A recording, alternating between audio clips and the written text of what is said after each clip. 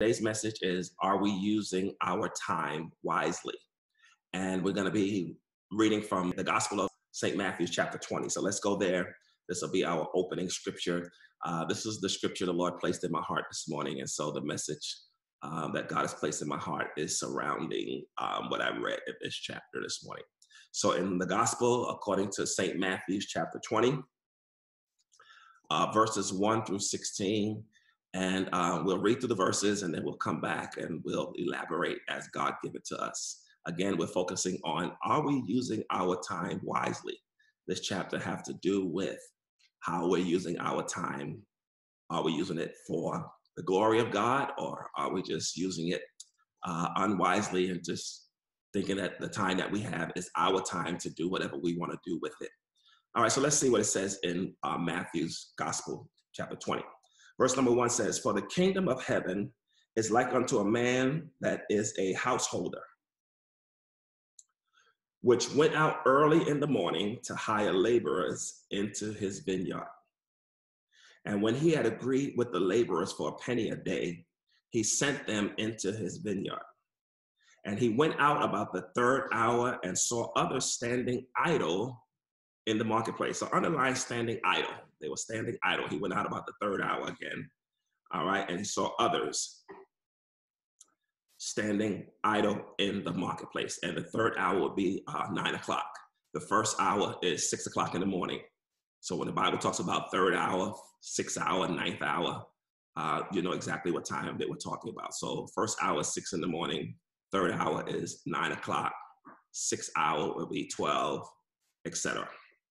So he went back out around the third hour. He saw others standing idle in the marketplace. Verse 4, he said unto them, "Go ye also into the vineyard, and whatsoever is right, I will give you." And they went their way. And again, he went out about the 6th hour. So we know that's 12 o'clock. And the 9th hour at 3 o'clock, and did likewise. And about the 11th hour, about 5 o'clock, right? At the 11th hour, he went out and found others standing idle, and said unto them, "Why stand ye here all day idle?" So notice a lot of people are in the marketplace, but they're idle. All right? They're not doing anything. All right? And he goes back and he says to them, "Why stand ye here all day idle?" That was the end of verse 6. They said unto him, "Because no man hath hired us." Underline, no man hath hired us. Jesus asked them, "Why are you standing here idle?" They said, "Nobody hired us." All right, so it tells me that there are some people who are looking for others to hire them. All right, that could be the mindset of some people. They're looking, for a job. They hope to find a good job one day. All right, but we have to change the way we think. We want to be the householder that was in the beginning of the first verse, the one who owns everything. So instead of thinking about looking for a job, we should be thinking about creating a job. But then we realize that there are some people who had that mindset of, we need somebody to hire us.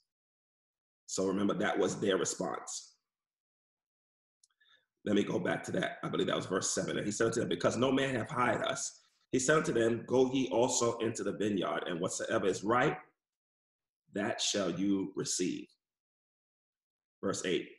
And when evening was come, the Lord of the vineyard said unto the steward, "Call the laborers, and give them their hire, beginning from the last unto the first." So call the workers in, and we're going to pay them starting with the last person that we hired, and we're going to do it backwards. All right? And then we're going to pay the person who we hired first, we're going to pay him last. Continue to read. And when they came that were hired about the 11th hour, they received every man a penny.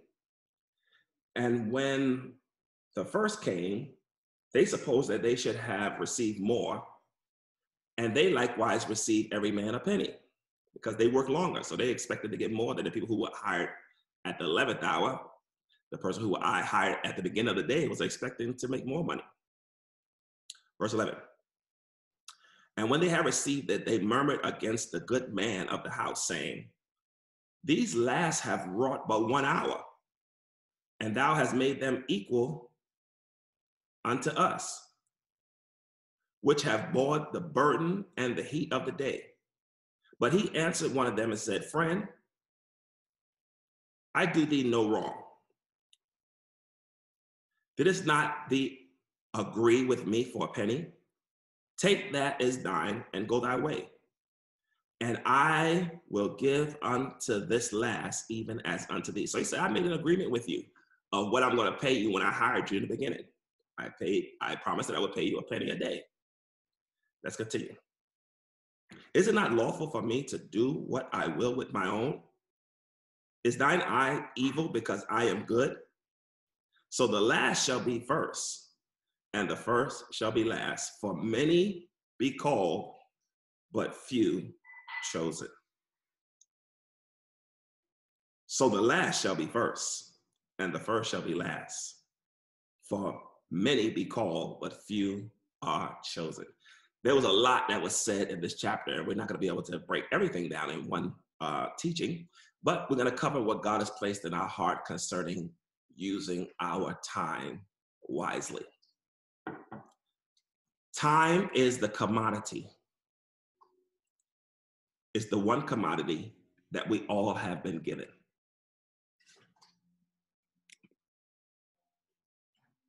So the question now becomes, how are we using our time? Time is the one commodity we all have. How you choose to use it is up to you.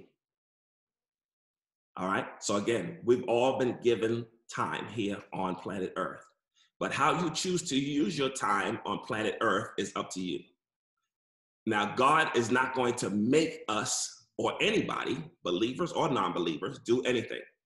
Everything that we do in life is by choice, is by our free will. If God would make us, and he could if he wanted to, but the reason why God doesn't make people do anything with their time or with their life, is a choice that you have to make, is because you are made in the image and likeness of God. You are made in the image of God, which means you are spirit like God. If you saw an image of God, you would see a spirit, because the Bible says God is a spirit, and they that worship him must worship him in spirit and in truth. So you're made in the image, and you are like God.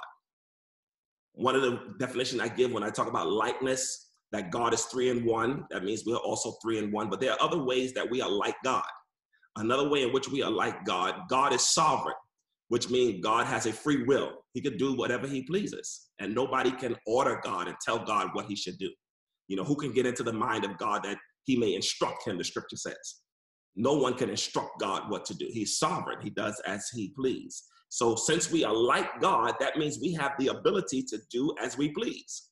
But you must understand, with every decision that we make, there are either rewards or consequences. And that's the danger of having a free will.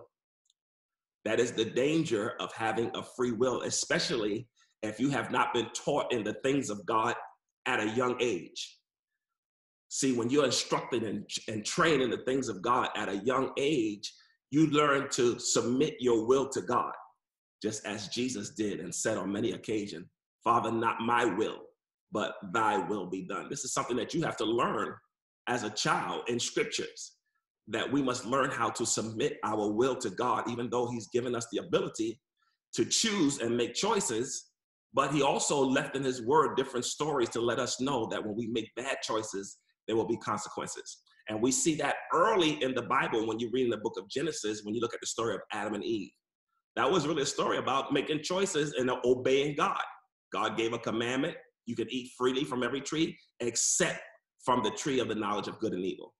And the consequences will be, if you eat, you shall die. So we know the story. And again, the scripture doesn't tell us how long they had the opportunity to enjoy the garden before Adam and Eve ate from the tree that God told them not to. So they could have lived in the garden for hundreds of years, because remember, there was no such thing as time. Time did not go into play until Adam disobeyed God. Adam and Eve disobeyed God in the garden. So we see now they experienced the consequence of their disobedience to God's commandment. So again, this is one of the danger of having a free will. God wants us to choose to serve him. He wants us to choose to love him. This is a choice that you have to make. And if you choose not to do that, know that there are going to be consequences. The consequences may not come now, but they will come at some point, because the scripture says, I believe it's in Galatians, I believe it's around maybe chapter 6, I think it is. It says, God is not mocked. Whatever a man soweth, that shall he also reap. So in other words, you can't mock God. You can't say, well, that's not going to happen. I can do whatever I want. It's not going to come back to me. The world has this saying, what goes around comes around. That's the same thing. That's saying whatever a man soweth is what he's going to reap. That's just the world way of saying it. So the Bible says you can't mock God. And the way you mock God is saying that's not true. That's not going to happen. I can do anything I want. I can do people wrong, and it's not going to come back to me. The Bible says you can't mock God. If God said that's what's going to happen, that's what's going to happen. It may not happen now. It may not happen tomorrow. But believe me, just as sure as you're where you are listening to this message, God says, whatsoever a man soweth, that is what he shall reap. So whatever you have sown in your life, you're going to reap it. Whatever you sown in other people's life, you're going to reap it. You find that scripture in Galatians 6. So let's just hold our place and we can look at some scriptures. So write these scriptures down. Because remember, I told you, I'm just flowing as the Holy Spirit give it to me. And you write the scripture down and you'll have it, for your own future cross-reference and to study it out. Let's go to Galatians real quick. Galatians chapter number 6. So you can't mock God. God said, whatever a man sow is what he's going to reap. And most of the time when we think about sowing and reaping, we think about seeds in the natural. We think about giving into God's kingdom. We think about when we sow money into people's life. All of that is a part of sowing, all right? But there are other ways that we sow too. In Galatians chapter number 6, look at verse number 7. Matter of fact, just to make sure we're explaining it in context with the chapter, let's go back. And remember, I told you it's important that we should have been taught in our younger age that we need to learn to submit our will to God. The Bible even tells us that we're not even supposed to do anything unless we say, if it be the Lord's will, we'll do thus and so on tomorrow. If God will tarry, we're going to do thus and so. We can't even make plans without invoking God first. That's what the Bible says in the book of James. So if we make plans, we must first say, if it's the Lord will, we will do thus and so on tomorrow. So you learn that in scripture. You learn that in Sunday school. You learn that through your parents teaching you the things of God. If your parents are children of God who have delighted themselves in the things of God, that they will instruct you in these things. So notice how this verse begins now. So this is why I want to go back and show you. Look at verse 6. It says, let him that is taught in the word communicate unto him that teacheth in all good things. So again, Paul is saying here, let him who is taught in the word. So we need to be taught in the word, and then we take what we have been taught and we communicate to others. We communicate to our teachers. We have conversation concerning the scriptures with our teachers, those who are instructing us and those who are teaching us. It could be a parent, it could be a pastor, it could be your teacher in the Sunday school. So the Bible says we commune with them. We communicate with them based on what we have been taught. Now look at verse number 7. It says, but be not deceived, God is not mocked. For whatsoever a man soweth, that is what he's going to reap. So whatever you sow, that thing is what you're going to reap. So if you have sown evil, guess what you're going to reap? Evil. If you have sown hatred, guess what you're going to reap? Hatred is going to come back to you. And like I said before, it may not come now, it may not come tomorrow, may not come the day after, but it's going to come, because the Bible says you can't mock God. You can't tell God that doesn't work, because that's mocking God. When you tell God after he said something is going to happen, or this is the way things are going to work, and you say that can't work, then you're mocking God. God cannot be mocked. Whatever God says is going to come to pass. So whatever a man soweth, the Bible says that thing is what he's going to reap. And so we have to be careful of what we sow in our life and what we do with our time. However we use our time, what we have sown during that time, that is what's going to come back to us. So if we expect good, then we must sow good. If we expect others to be a blessing to us, then we must be a blessing. Whatever you do comes back to you. Okay, so again, it says we cannot mock God. Whatever a man soweth, that shall he also reap. So again, we have a free will to serve God or choose not to. But again, I say if we choose not to, know that we're going to reap, because we were placed here for a reason. We were placed here with a purpose, and we were placed here by God. And we are given choices, and he expects us to make good choices. All right, so now, as I said before, time is the one commodity that we all have. How we choose to use it, it is up to us. As I was looking through the scripture, and I think about time being that commodity that we're all given, that once we use it and once it's gone, we can't get it back unless it is given back to us supernaturally. That's the only way you can recover lost time. But whatever time we have used and however we've used our time in the past, we cannot get that time back. We can't get yesterday back. Yesterday is gone. We can't even get the time back that we used from today already up until this point. That time is gone. But there's one way in which we can have time restored that we've lost. There's only one way. I know many of us listening to this message today can kind of reflect on our life and look at the time that we use and the things that we've done with our time. And we wish we can go back and get some of that time back. You know, and I can give you a list of things, you know, and you probably can give me a list of things in which you can go back in your life that you used up a whole lot of time that you wish you can get back. You know, time and relationship, time with people, you know, investing in people, investing in things, investing in business that did not work out the way you wanted it to work out. And we wish we can get that time back. Well, in the natural, we can't get that time back because once the time is used, it is gone. But there is hope. Thank God for covenant. Thank God for being in relationship with God the Father through Jesus Christ. There's only one way to recover lost time, and that is supernaturally by the power of God.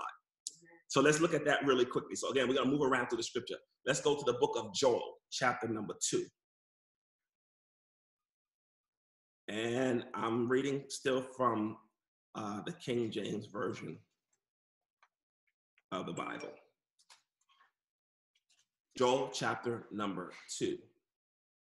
So remember, if we've lost time in the past, and we look at all the time that we lost and we wish we can get that time back, God says, I'm the only one that can restore lost years.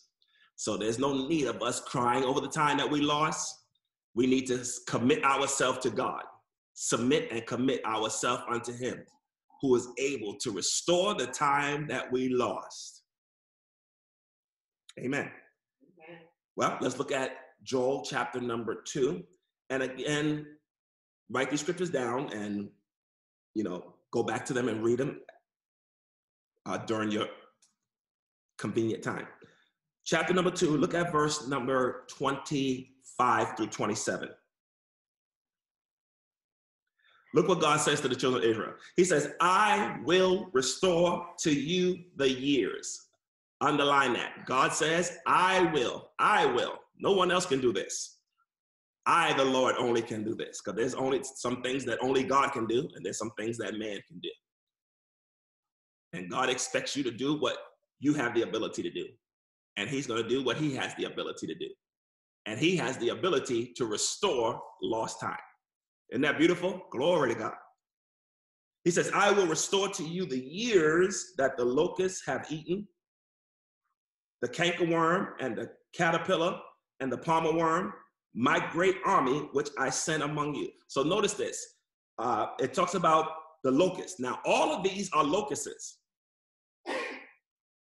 He says, I will restore the years, but it says here that the locusts have eaten. It says the cankerworm and the caterpillar. So a cankerworm is a locust.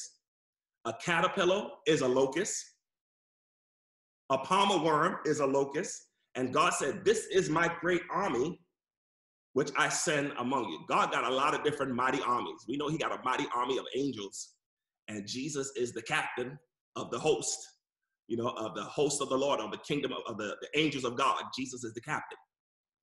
But God have a whole lot of different armies. He have armies of bugs. Glory to God. That could just wipe things out. And that's what locusts do. They wipe stuff out. They eat up everything. And God says, I sent my army of locusts. So these are just different types of locusts. And the reason why I mentioned like this, these are some locusts that fly, some locusts that crawl, all right? Some locusts that hop, but they're all locusts. And they all do different things. They all can devour and destroy. And God said, this is my army I sent to devour, to destroy. So it says the locusts have, let me go back and read verse 25 again. I will restore to you the years that the locusts have eaten, the cankerworm and the caterpillar and the palmer worm, my great army, which I send among you. So that means everything that happened, God knows is going to happen. And remember, God allows what we allow, and many times our behavior brings on God's judgment. Many times things that are happening in our world is a result of the behavior of mankind.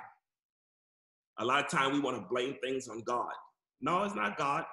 It's the result of our using our will, but not using it for the things of God, our behavior. And many things that we experience on the planet is because of the decision that men have made. Not thinking about the consequences of their decision, but just thinking about the instant gratification of that decision at the time. So let's continue to read verse number 26. And again, we're talking about the only person that can restore time and years is God Almighty. Awesome. Verse 26. And you shall eat plenty. So God said, I'm going to restore the years. And not only that, you're going to eat plenty. You're going to enjoy life. You're going to have more than enough. So he said, you shall eat plenty and be satisfied. And praise the name of the Lord your God, that have dealt wondrously with you. And my people shall never be ashamed. That is beautiful. Are we God's people today? Are we experiencing a crisis during our time? But God says to the children of Israel, I'm going to restore the years. And then he makes it clear, this is not only just for Israel, but it's for my people. He says, my people. Are we the people of God? Those of us who are born again and have been translated out of the kingdom of darkness into God's dear kingdom, the kingdom of his dear son. Are we his children? And he's talking to us too. He's talking to the family of God. And he says, I will restore the years, family of God, that you have lost. And I love it at the latter part of verse 26. He says, you will, or in the beginning, it says you will be satisfied. And then he says, you will praise the name of the Lord your God. God's going to restore you. So you need to start giving God some praise right now. Some of us have lost some things. Some of us have lost some family members during this time. We've lost our joy. Some of us have lost our peace. The devil is hitting us from every side.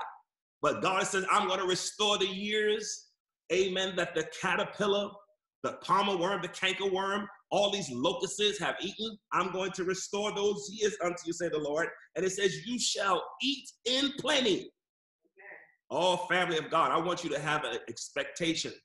Even in the midst of what we're still going through, you still got to have an expectation that God is going to be faithful to his word.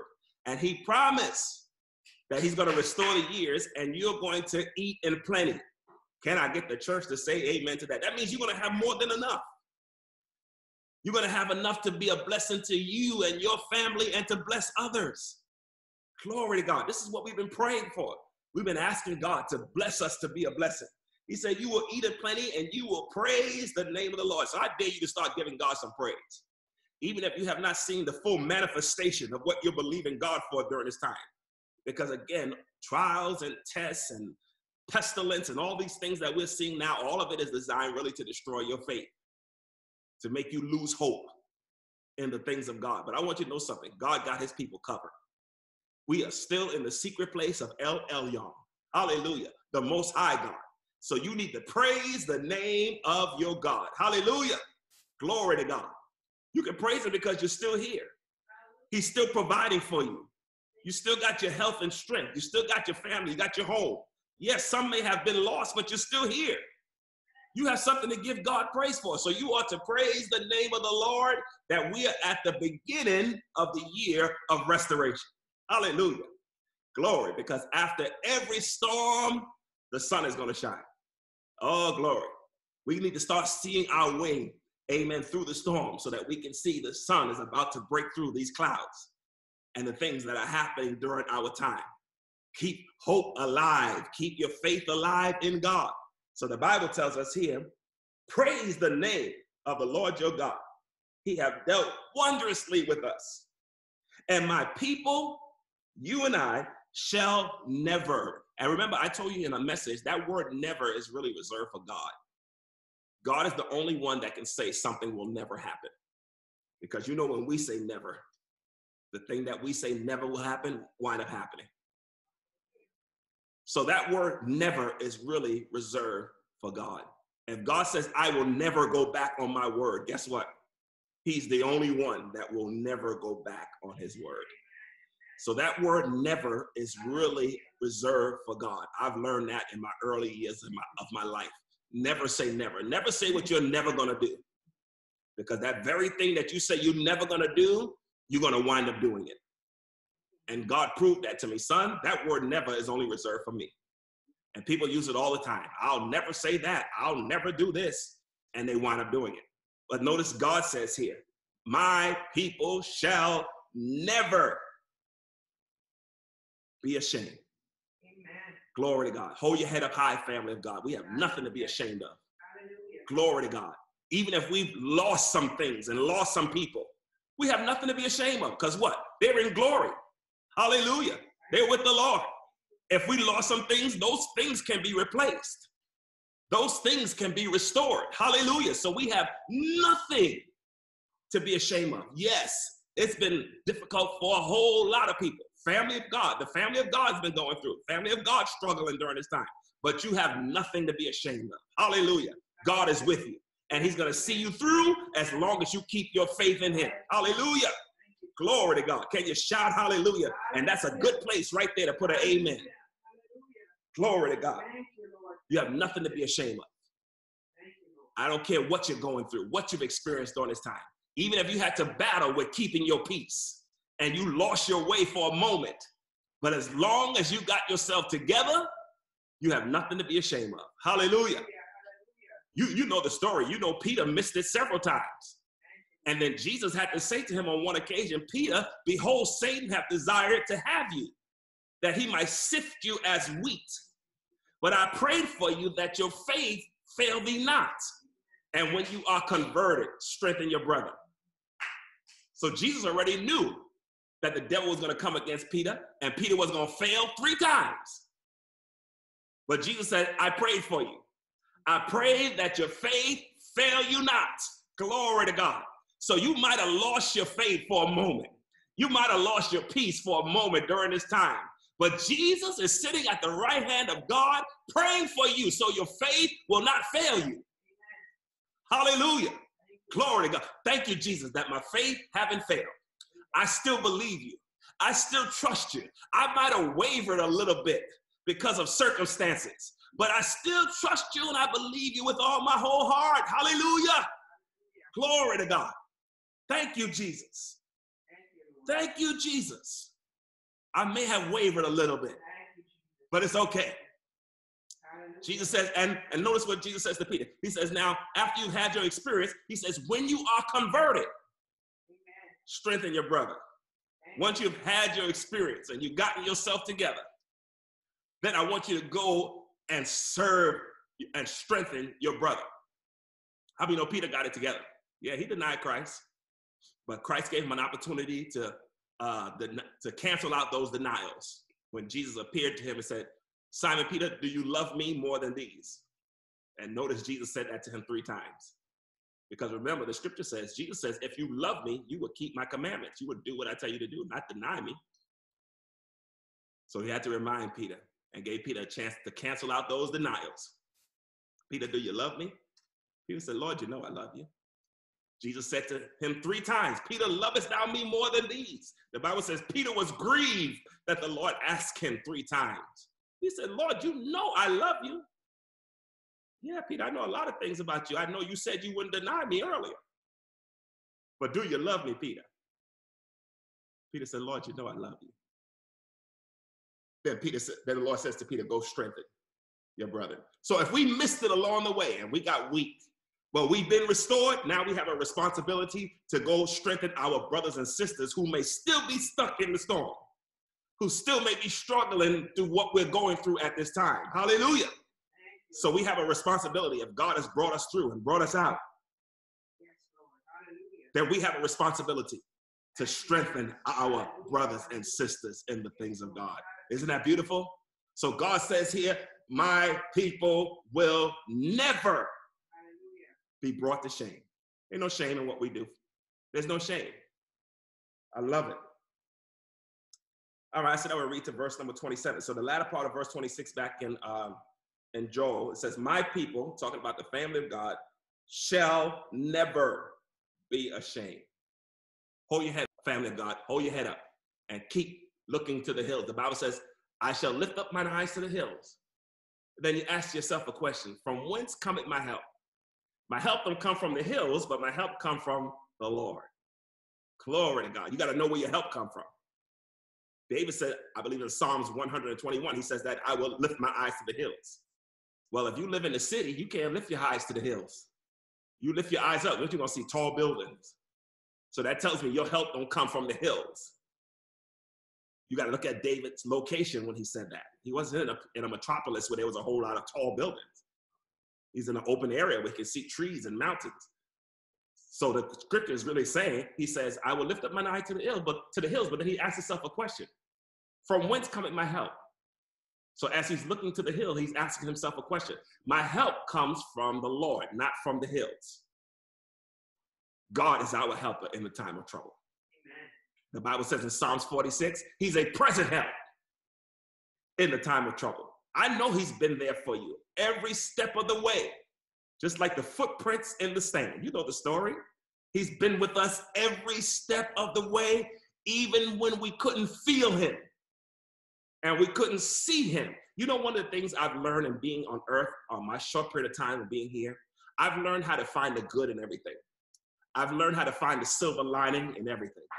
Even during the time of pandemic, quarantine, the time that we're in, you got to find the good in everything, because something good can come out of everything, but you got to look for it. And if you don't look for it, guess what? You're not going to see it. All you're going to see is what's before you. In every storm, something good can come out of it. I believe that. And I see it in the scripture. I have proof of it from the scripture. I mean, I can use several scenarios. Even if you think about the scripture where Jesus told his disciples to go in the ship. And he said, I'll meet you. He said, we're going to the other side. You know the story. They got in the ship and they ran into a storm, but Jesus wasn't in the ship with them. And as they were in the ship, they saw the wave tossing, the wind was blowing. But then they seen something coming, walking on the water. So that means they were looking in the storm. They were looking at something. They thought it was a ghost. But it was actually Jesus coming to them in the storm.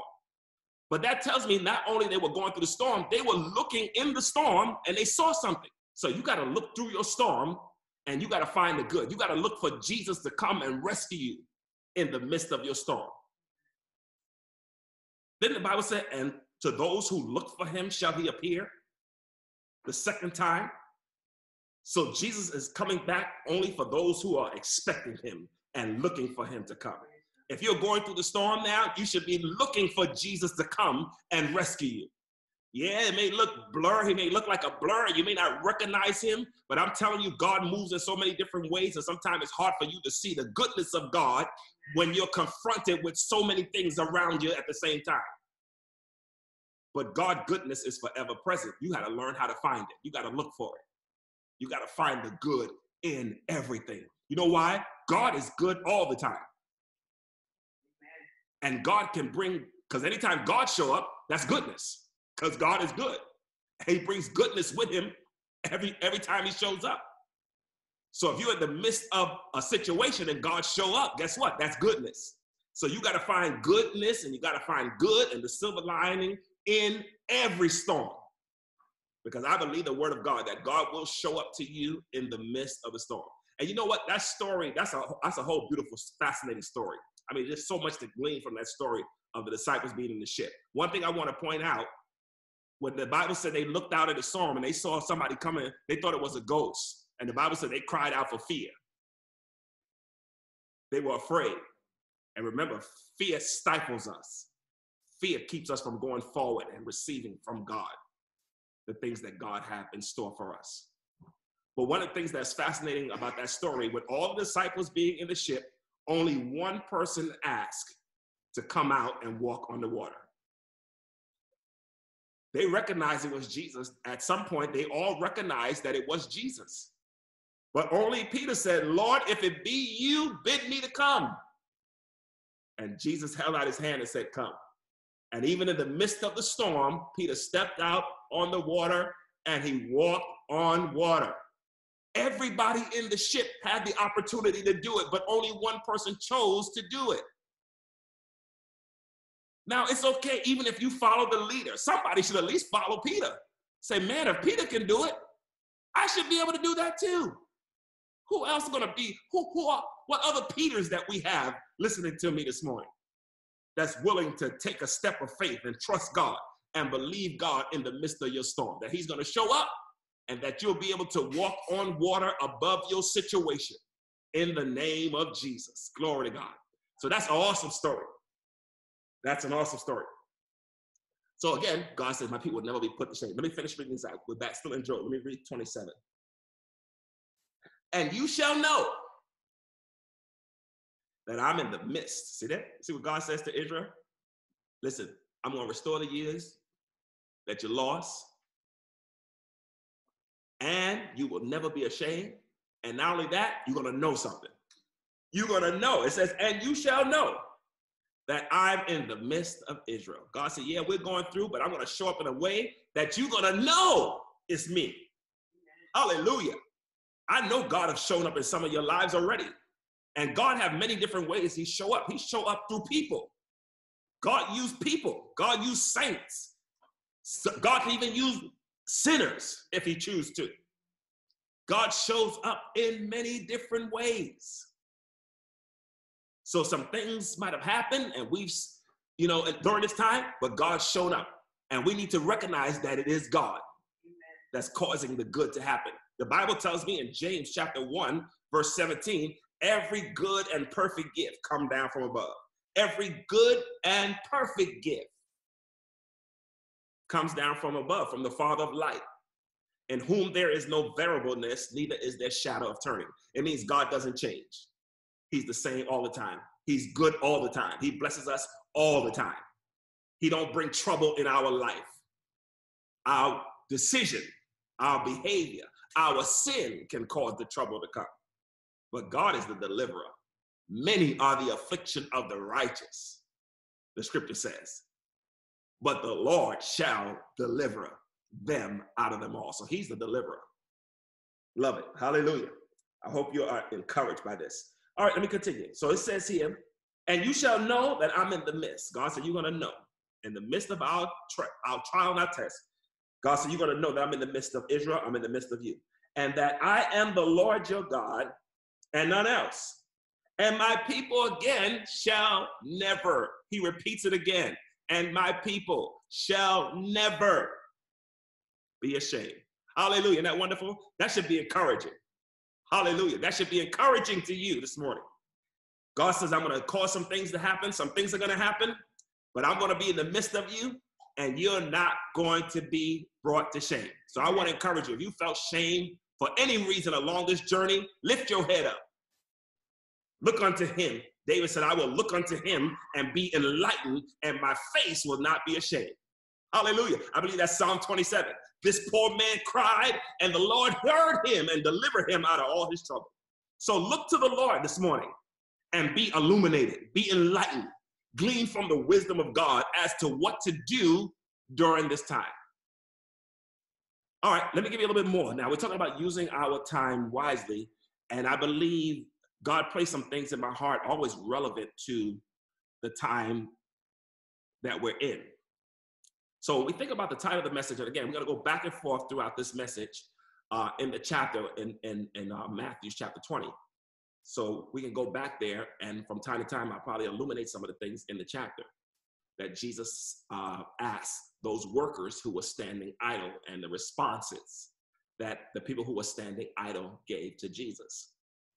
So since we're focusing on how are we using our time, there's some things that I wanted you to understand. Being busy is not a sign of using your time wisely. How are we using our time? You know, folks think because they're busy and doing a whole lot of stuff, a whole lot of things, mean that you're using your time wisely. No, busyness is not a sign of using your time wisely. So we need to make a sign of that, because there are a lot of folks that's busy doing a whole lot of things, but what is it all leading to? What is the end result of being busy? What is your sense of accomplishment once you've been busy with a whole lot of things? What is the one thing that you could say I specifically accomplished by being busy, doing all of these different things? What is the one thing that I could say I've seen the result of me being busy on this particular thing? So being busy is not a sign of using our time wisely. I'm going to teach you and show you how being busy doing the right thing is using your time wisely. All right. Let's look at some scriptures real quick. Let's go to 2 Thessalonians. 2 Thessalonians chapter number 3. So there's a few verses I'm going to give you. So I'm just going to have to give it to you. You're going to write them down, and hopefully we'll get a chance to go to most of them. All right, so being busy is not a sign of using your time wisely. We could be busy doing the wrong thing. And the Bible talks about that. So let's look at some scriptures concerning busy. And I'm going to show you something concerning Jesus. Jesus was busy too, but Jesus' busyness was focused. So you want to be busy doing the right thing. And I'll show you that in the scripture too. So again, we talked about being busy doing the wrong thing. It's possible to be busy, but busy doing the wrong thing. 2 Thessalonians chapter number 3. And again, you can read the verses before and after, but for time's sake, I'm just going to kind of give you the verse that I wanted to focus on. So let's look at verse number 11. Chapter 3, verse number 11. Okay, on this one, I'm going to go back to the verse 10. And again, you can go back even further because the whole chapter is great. But in 2 Timothy chapter 3, let's start at verse number 10. It says, "For even when we were with you," this is the apostle Paul talking to the church of Thessalonica. He says, "Even when we were with you, we commanded you that if any would not work, should not eat." This was a commandment that the apostle gave to the church, to the believers. And he said, this was a commandment that we gave you when we were with you, that if any would not work, neither should he eat. So that tells me everyone should be working if you're going to eat. So this is a commandment that the apostle gave to the believers. Anyone who does not work should not eat. Verse number 11.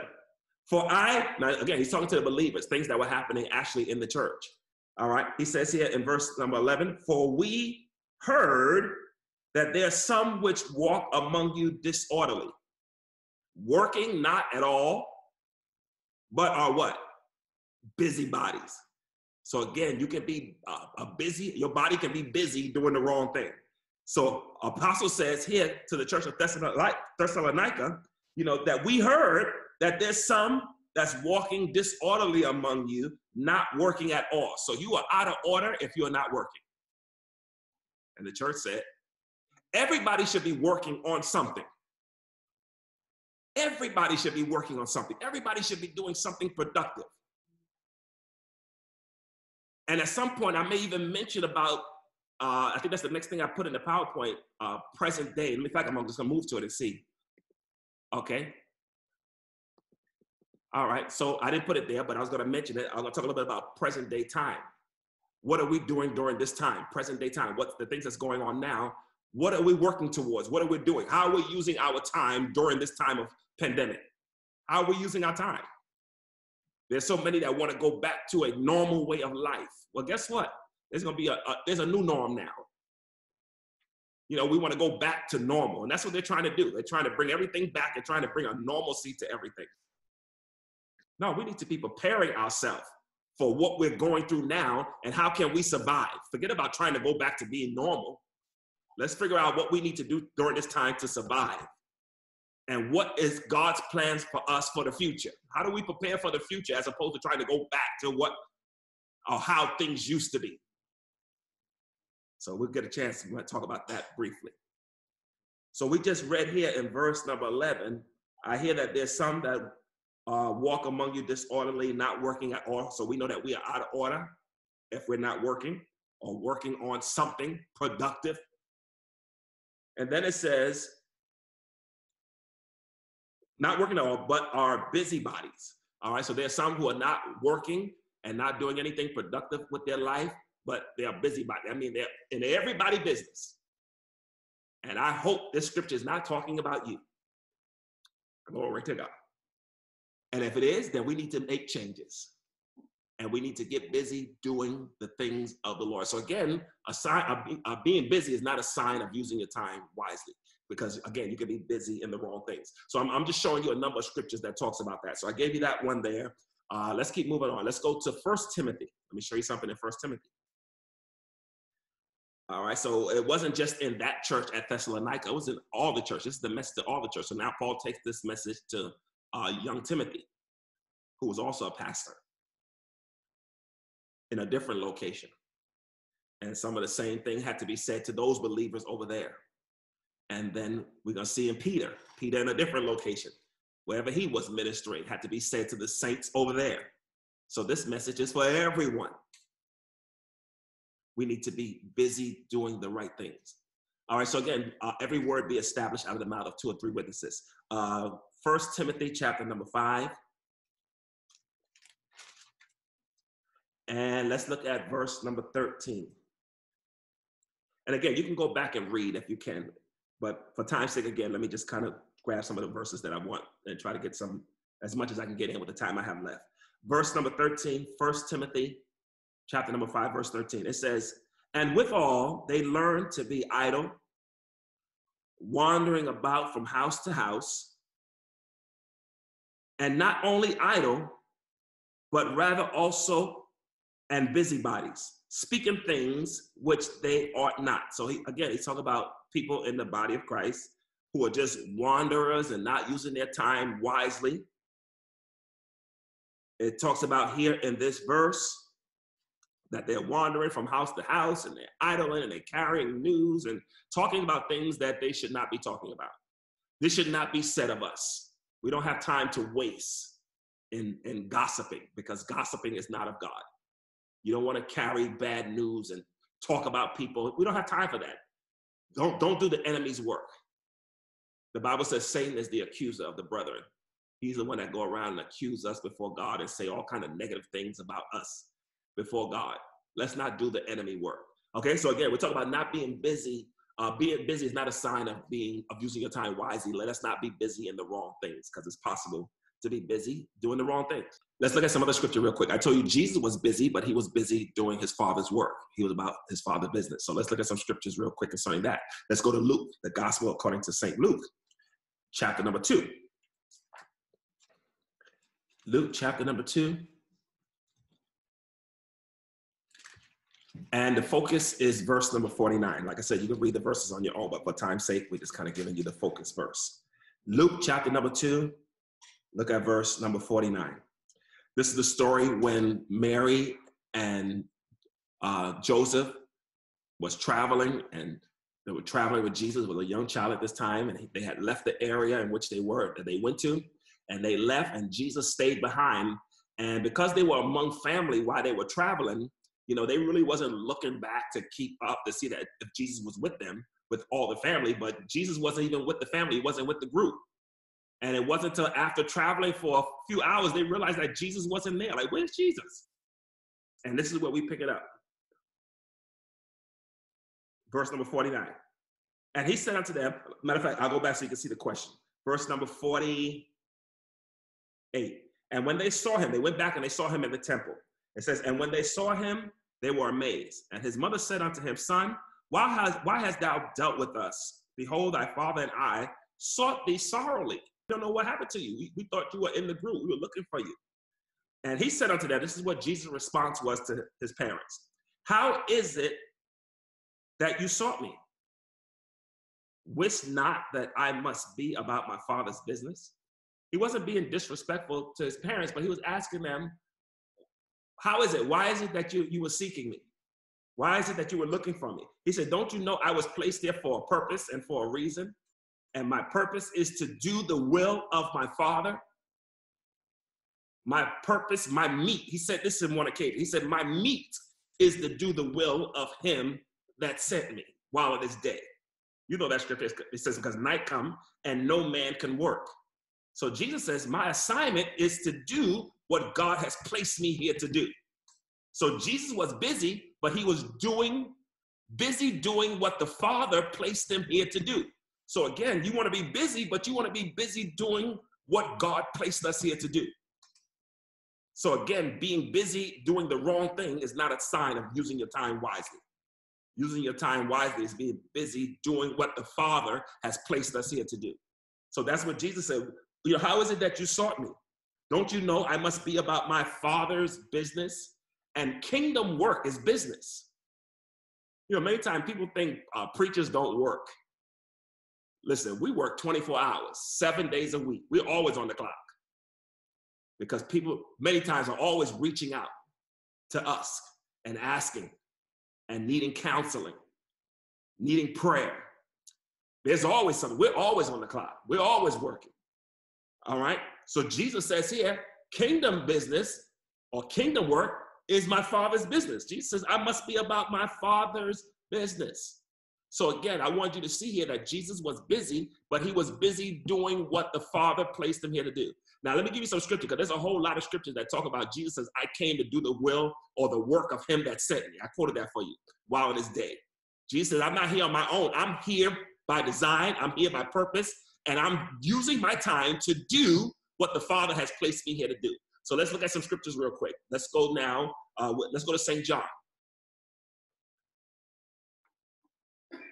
St. John, let's start at chapter number 5, and then we'll stroll through St. John. We're going to go to chapter 5, then chapter 8, and then chapter 10, and just look at some verses real quick. Because throughout the gospel, Jesus keeps referring back to doing his Father's will. St. John, chapter number 5. This is Jesus talking about, I'm busy, but I'm busy doing my Father's work. Verse number 17. It says, but Jesus answered, and again, you have to go back and see what the question was, but because of time's sake, we're not going to go back. Jesus answered them, my Father worked hitherto, and I work. My Father work. So whatever I see my Father do, and whatever my Father tells me to do, that's the kind of work I do. So whatever the Father do, the work I see the Father do is what I do. So Jesus said, I'm not here, using my time to do what I want to do. I'm doing what the Father has commissioned me to do. Whatever I've seen the Father do is what I do. So he says here, my Father worked hitherto, and I work. So whatever I see the Father do, up until this point, I've seen the Father work. Hitherto, up until this point, I've seen the Father work. And whatever I've seen the Father do, that's what I'm doing now here on earth. Therefore, verse 18, therefore the Jews sought the more to kill him, because he not only had broken the Sabbath, but he said God was his Father, making himself equal with God. Jesus understood why he was here. He knew who sent him. Even the religious leader didn't understand. They were moving without purpose. They were doing things to be men pleasers, religious leaders. So Jesus moved with purpose. He used his time wisely. Let's keep moving. St. John, chapter 8 this time. And verse number 39. I hope you're getting something out of this. Use our time wisely. And again, go back and read the verses. And maybe next time we come back together, we'll go back so we can explain it a little bit more in details. But look at verse number 39 real quick. And they answered and said unto him, Abraham is our father. And this was Jesus talking to the Jews because they wanted to stone him. because he said he was of God and he was sent by God and that God was his father. And then it said, they answered him and said, Abraham is our father. Jesus said unto him, if you were Abraham's children, you would do the work of Abraham, because you would have been following Abraham, who you say is your father. And if Abraham was your father, then you will be doing what Abraham did. Abraham was a man of faith and he believed God. Jesus says, I came from God. Why not? Why you don't believe the words that I'm saying? So if you were the descendants of Abraham, you would be like Abraham. Abraham believed God, the Bible says. But then verse 40 says, but you seek to kill me, a man that have told you the truth. And people don't like truth. A man who have told you the truth, which I have heard of God, this did not Abraham.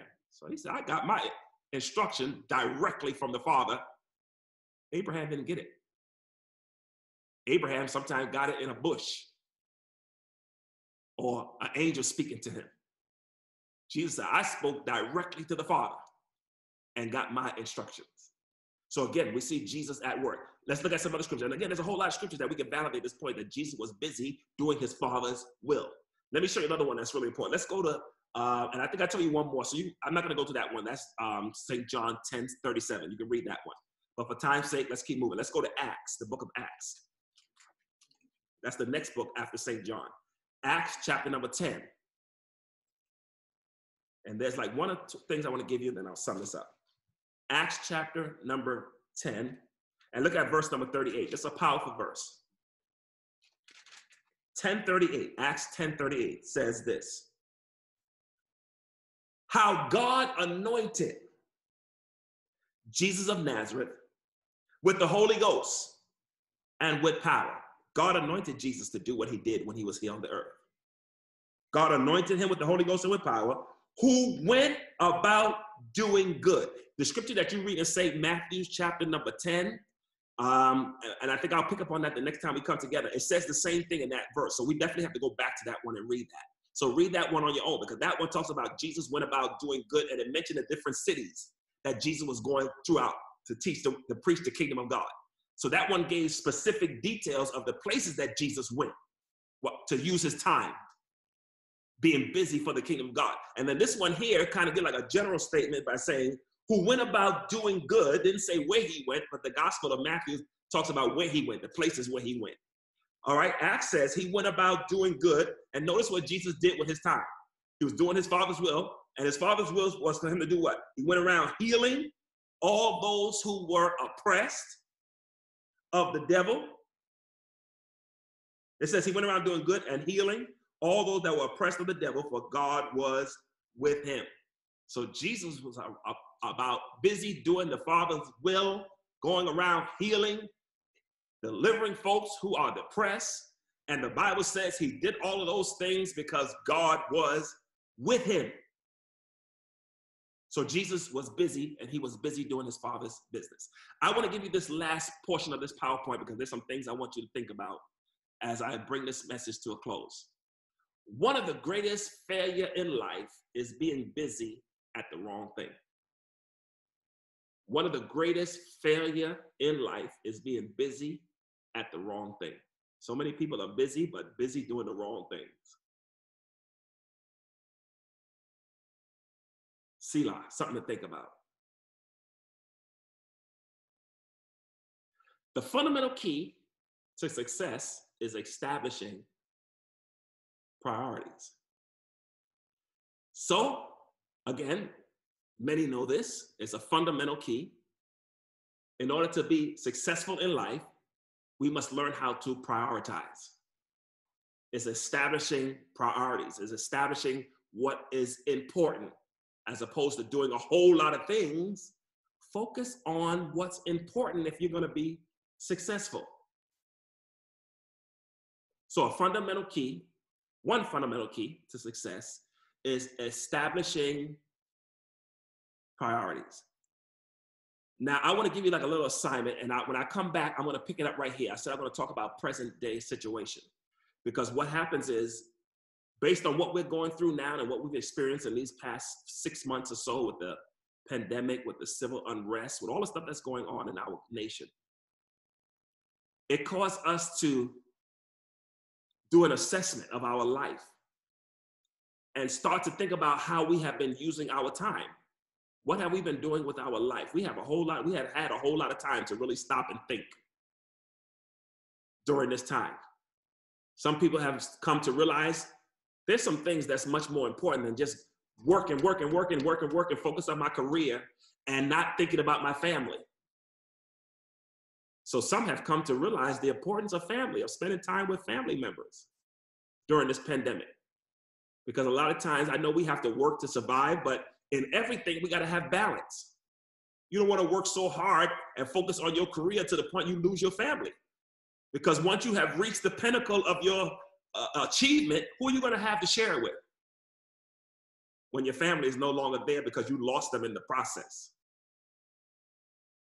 Selah, something to think about. So this present day situation have caused many to stop and do inventory of our lives. And even think about how we have been using our time. And think about the years that we have put into relationships and into business transactions, business relationships. What's the benefit? What was the benefit of this all these years?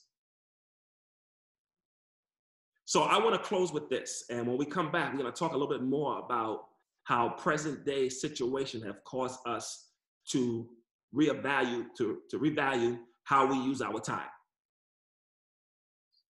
Because we certainly need to use our time differently. And we need to start thinking differently as opposed to thinking about, I'm ready to go back to, to normal, for things to go back to be normal. Because it's not going to go back to being normal. It's going to be a new normal, a different normal. So now we must learn how to live during what we're experiencing. How do we become successful now during this time? Because one of the things that I've seen, and again, I got something I'm going to give you in the next piece on the PowerPoint that I'm done. In the county that I live in, I see a lot of things closing. A lot of businesses are closing because this is a tough time for a lot of people. A lot of businesses, you've seen it on the news, a lot of businesses want to reopen and they can't reopen because of social distancing laws that have been established, and they are suffering, and businesses are closing because they are not able to stay afloat during this time. It's causing us to now reevaluate how we use our time. What are we going to do now with our time? What are these businesses, the people who own these businesses, what are they going to do now?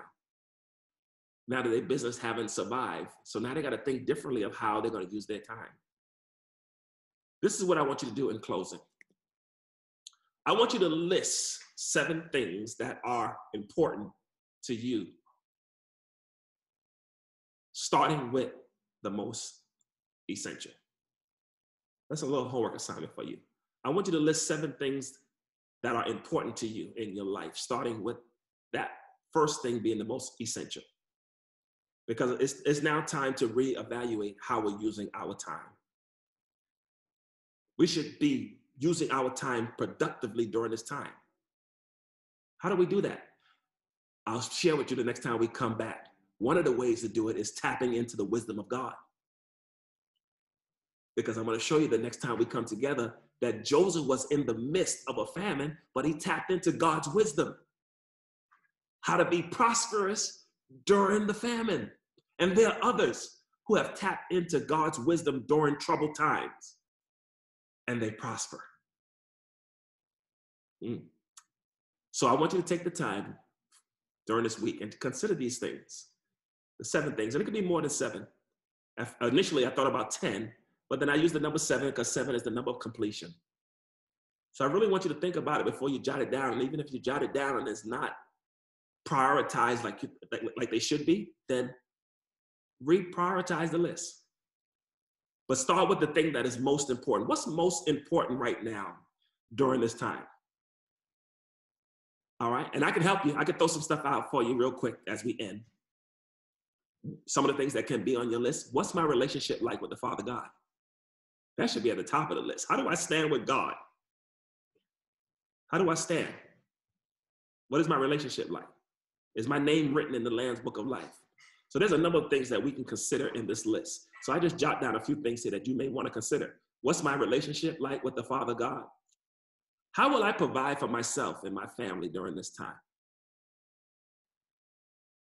Or during the next few months? Because it's a possibility that now we're moving towards the colder weather, flu season mixed with corona. What is that going to lead to? So we're going to deal with this, because I like talking about present day situation and encouraging the people of God on what we should be doing. So again, I close with this. What's your relationship like with God? And these are some things that you can consider. How will I provide for myself and my family during this time and even in the future with what is to come? What do I have in store that can prepare me for the difficult times ahead? What's in store? Have you been preparing yourself? Have you noticed now certain things are hard to purchase? You know, you try to go buy a freezer, try to buy generators. Certain things are hard to find now. Why? Everybody bought them up. What do you have in store that will prepare you if it gets worse? Don't wait. Use your time wisely. And the last thing I'll throw out is this. What can I do to assist others? What can I do to help others? How can I use my time? If I'm straight and my things, you know, I got my stuff together, what can I do to assist others? What can I do to be a blessing? And there's just a few things that the Lord put in my heart. But again, whatever God placed in your heart, you jot down those things, starting with the most important to you. And then it'll help you to evaluate how you use your time. I hope you got something out of the message today. And when we come back next week, we'll continue along this line, because I do love teaching the Word of God and making it relevant to where we are today. God's Word is not some antiquated book that doesn't deal with present day situation. God's Word is alive and well, and it works in every season, every dispensation. The Word works. So if you're listening to me for the first time and you do not know the Lord Jesus and the pardon of your sins, and you may say, hey, Pastor, I have not used my time wisely. I mean, I've done some things, you know, in my early years and even in the years that I'm in now, I have not made wise decisions. Well, today is the day of salvation. Today is the day that you can turn your life around. It's very simple. The Bible says that you would confess with your mouth that Jesus is Lord and believe in your heart that God raised him from the dead. The Bible says you shall be saved. So say this prayer with me.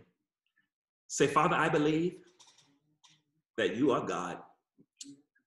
Jesus Christ is your son. You sent him to die on the cross for my sins. You raised him from the dead for my justification. I repent. I turn away from my past ways, and I receive Jesus as my Savior and Lord. Thank you for my salvation, Father. In Jesus' name, amen. Well, if you made that confession for the very first time, you have just received Jesus as Lord into your life.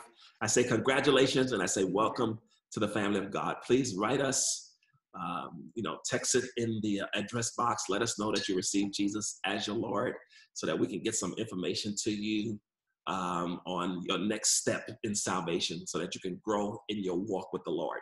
This is only the beginning of your salvation. God has so much more in store for you, and we want to help you along this journey. Someone help us and help us to become who we are in Christ Jesus. And we want to do our part to help you and to communicate with you that which we have learned, like the scripture have instructed us today that we read.